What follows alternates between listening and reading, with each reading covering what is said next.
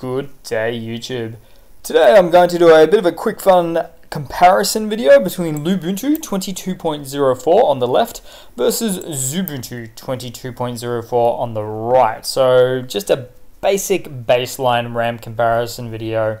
Take it with a grain of salt. These are just in beta mode, and RAM can heavily fluctuate on usage every day, but I want to see what's actually happening on boot up here. So in order to do so, what I like to do is go to a terminal and type in the following command, htop, a nice lightweight system monitor.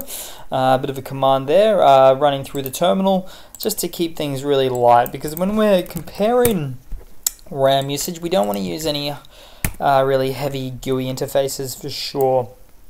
Now, starting off, Lubuntu on the left hand side, at the moment using about 377 megabytes of RAM on boot up, so really lightweight, one of the lightest weight operating systems around, in fact, which is really good. Whereas on the right hand side, Xubuntu, also known to be lightweight, is using about 458 or 460 megabytes of RAM on boot up. So we are really looking at a good 130 megabytes of RAM more on boot up for the Xubuntu side of things.